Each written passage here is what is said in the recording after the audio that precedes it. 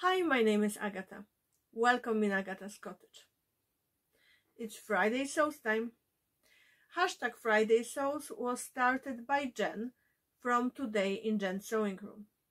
Under this hashtag, you will watch a lot of videos every week with vloggers sharing their makes, their plans, sometimes the fabric haul and a bit about their life, and sometimes their crazy pets. I have here Rainbow poking my legs and demanding that she would be shown. So that's Rainbow. She will say goodbye for now. I need to evacuate her because she hates my tripods. And basically she tried to knock down my phone, and when I'm editing I actually get dizzy just watching footage, so I don't want anyone to suffer through that. So say bye, Rainbow. Rainbow is gone and I can focus on my Friday sews. It will be a quick one because I'm a little bit sore. I had dental emergency yesterday and my jaw is still a little bit swollen and a bit sore. So I will limit my smiling today.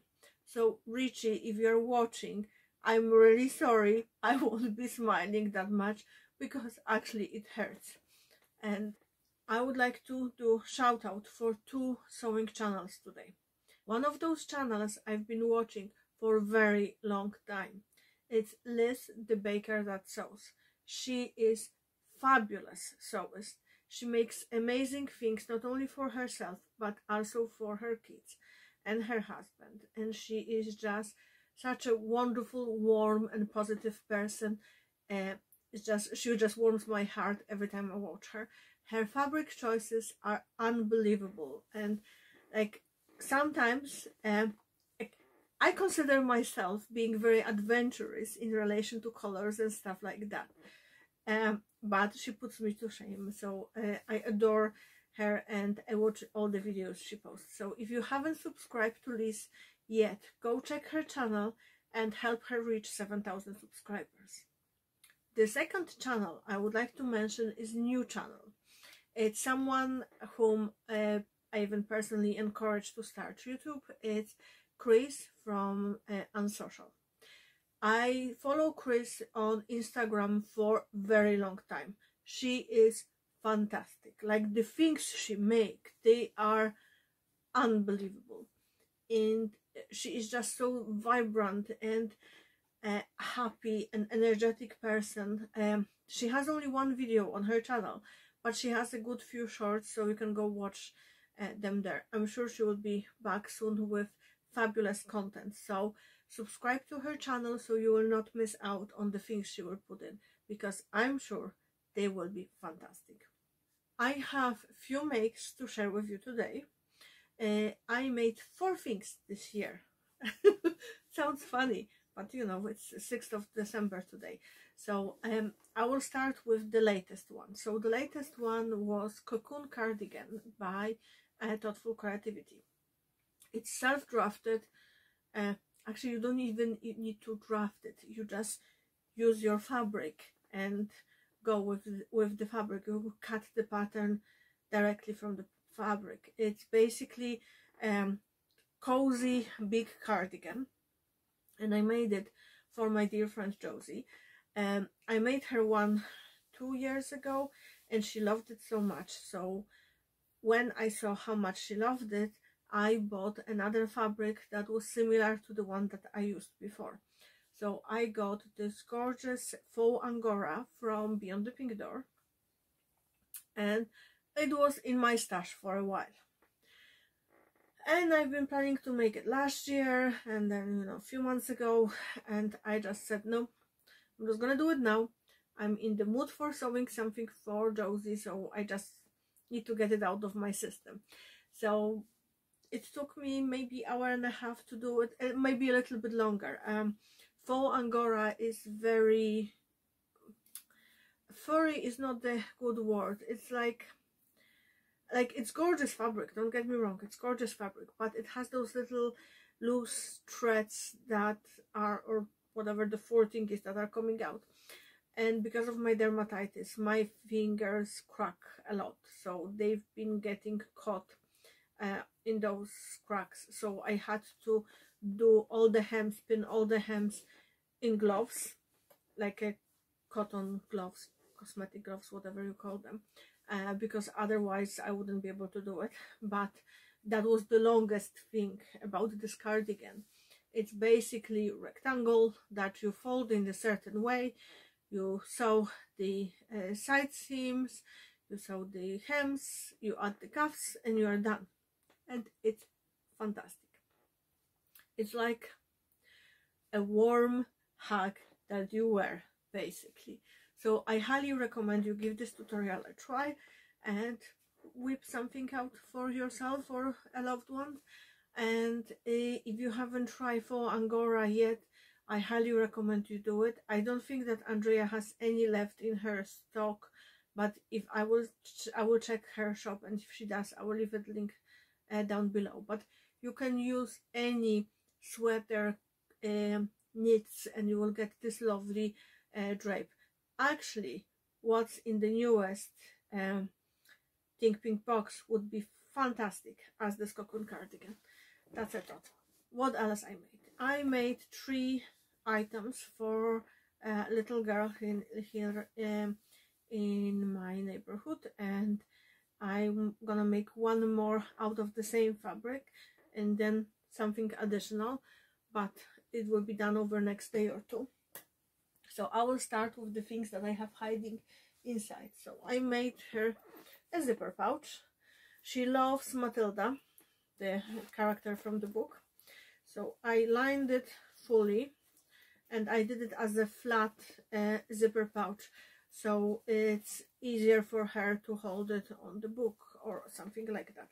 And I wanted to show you something. It's actually with to do with using up what you have. I know this little girl loves turquoise, and I didn't have enough of any turquoise bias tape in my stash to use for binding the seams. So I combined basically a few different bias tapes just to have a turquoise bias tape inside, because you know, details matter sometimes. But I thought that it would be a nice gesture, and it's cute. It's the inside, so the lining is quilted. I didn't want to quilt the top of the zipper pouch because it's small enough. I just quilted the lining inside. Then I made her a cover for a notebook. So it's slightly too big for the notebook that I picked for her.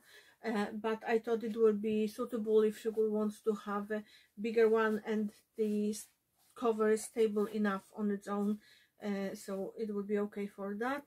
So it's Matilda fabric as well, and I included one of the tags from the Specky Seamstress that I got recently. It's "You Are a Superstar," and the inside, just let me take it out. And the inside is lovely flannel that I had in my stash since I think since before Alice was born, so 11 years. The last make I made is this reading pillow. It's self-drafted. I added handles so it's easier to carry around. It's an envelope closing at the back, so it's easier to change it, that there's no zipper or anything in case it needs to be washed in high temperatures.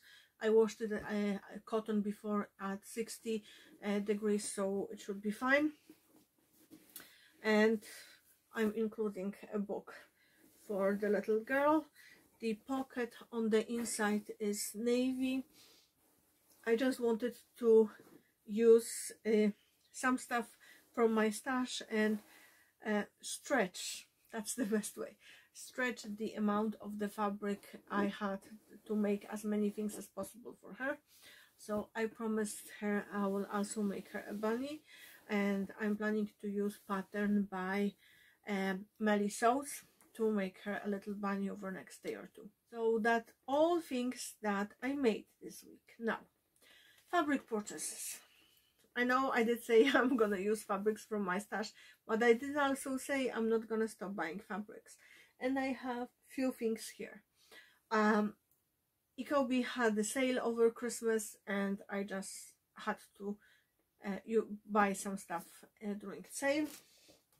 So I got two fabrics for Project Dress a Girl. One is this stripy cotton poplin. I got it to get more bias binding made because I actually like the way it looks. It's not too white, but it goes with a lot of fabrics that I have in my stash. And the other one is this. It's actually stretch cotton satin. I know it's supposed to be 100% cotton, but I think it will be suitable. The stretch is minimal, and I will treat it as the woven, so I will use the normal woven patterns on it, and it's just fantastic. I think it will look very lovely as one of the small dresses, so I can't wait to make it. I actually got 1 meter of each of those fabrics. As I mentioned, they were on the sale, on very good sale, so I just couldn't resist. I also got some French terry for Alice for joggers. So I got her jersey in the same ombre colorway before Christmas, and I thought it would be suitable to get her French terry for joggers, so she has a set. So I got just 1 meter, and I'll be making her joggers over the next few days because she is growing like a weed and she's lacking trousers in her wardrobe. And the next thing I got is cotton canvas for bags. So that's the cotton canvas. It's just the black one, and I have only a little bit left in my stash, so I needed more. The last fabric I got is this cotton twill. So I'm planning to make myself a denim style dress, and I needed something to do a twill version because I want to use not embroidered, but like I have a denim in my stash that has flowers on it, and I can't get that fabric anymore because it's sold out for years now. So I'm afraid I'm afraid of using it as a, you know, first version. So I thought that I will give it a try in a fabric that I potentially might get more of. So I got this cotton twill, and it's lovely. It has it's not as stiff as the solid ones. It has lovely drape. It's not too drapey, but it is very nice fabric. I also got 3 fabrics in Ikea. They aren't exactly fabrics, they are actually blankets, but they are on a sale. We went to Ikea yesterday looking for a mattress, and of course it was out of stock, but it doesn't matter. They had this gorgeous white fluffy blanket. It looks like made on the, like, knitted. So it was €5, and it's 130 centimeters by 170 centimeters. And what I'm planning to make is to make myself an oversized vest type of thing with a cowl neck. Alisa from Thoughtful Creativity made recently one, and I just love it. So I'm planning to use this one for this make. I didn't have anything in my stash that would be that I wouldn't feel that, like, I have a fair bit of sweater knits, but they are either small quantities or they are extremely lightweight, or I have large enough quantities to make, for example, cardigan, or I'm afraid to use them because if I won't like the make, then, you know, this fabric will be ruined. So I decided to just go with this one and have a look how it goes. And I also got 2 blankets made of, I think it's double gauze, like it looks like double gauze. Kris loves using Tetra like it's double gauze nappies, like the old-fashioned, you know, the rectangle nappies. They're like tea towels for cleaning windows in the car. And we had fair bit from times when Alice was little, but you know, with time they were getting more ragged, and we were throwing them out. And I did try to find the same fabric that was used for those tea towels, or the same tea towels. So I did find that there were some in Aldi or in Lidl, like they had some prints on, etc. But basically they were disintegrating after few washes and they weren't suitable. So I thought, okay, just in case, I will just order some double gauze and sew with it. But then we were in Ikea and they had this. It's 150 centimeters by 2 meters. It was for €9. And I thought I can just cut it up and sew it up, and it will be perfect for the tea towels. And we'll see if it won't hold last. It will only cost, if it won't hold long, it will only cost me €9, and it won't feel, and I won't feel as bad, especially that the double gauzes I seen, they were 20 something euros. So you know, it's with the quantity here, it's €4.50 for a meter, so I should get a good few of the tea towels made out of it. And when Kris saw this, he was like, you know what, when I was a teenager, I had this big triangle scarf that you wore in early spring and then during super hot days to protect yourself from sun, and it was made from fabric like that. I think I know what type of scarf he means, but I remember them being squares and then they're just being folded into triangles. Doesn't matter. I will figure out what he wants. So he picked himself a gray color for the scarf like that. We'll see. He wanted different color, but they didn't have any. They only had those two colors on the sale. So yeah, we will see how I get on with this one. It might be a challenge, so wish me luck, because you know, now I need to make it, and soon enough, because he asked could I make it for his birthday, and it's in few weeks time. One more thing about fabrics. So few weeks ago, my dear friends Benita and Amanda and I were chatting about going in person to the fabric store, and we thought that it would be brilliant location wise if we all could go to Carlo Fabrics. We are very excited. I haven't been in Catherine's store in person, so we are very excited. We invited Rachel from Different Sim to join us. So if you are in Ireland and would like to join us, we are planning to go to Carlo Fabrics on 27th of January, weather permitting, because if there will be frost, I'm not driving. That's it. I don't drive when it's frosty. So we will go early enough to be there, do some shopping, and then go for lunch somewhere locally. So if you'd like to join us, please contact me here, or you can contact me on Instagram, and we would love you to join us. So quickly, sewing plans for next week, very minimal. Bunny for the little girl I mentioned, plus hat and scarf for Alice, and maybe t-shirts for Kris if I will have enough time. Life-wise, there isn't major anything happening. It's just normal day-to-day things. My birthday is coming in less than 2 weeks, so if you would be kind enough to press that subscribe button, I would appreciate, because I'm very, very close to 900 subscribers, and I think that would be fabulous birthday gift. What else? Don't forget to check Liz and Kris, and their channels will be linked down below. And tell me, what are your sewing plans for next year? Actually, you don't have to be anything major for next year. Like, what's the next thing you would like to make? Let me know in the comments below. Happy sewing, and clean your sewing machine and change your needle. Bye.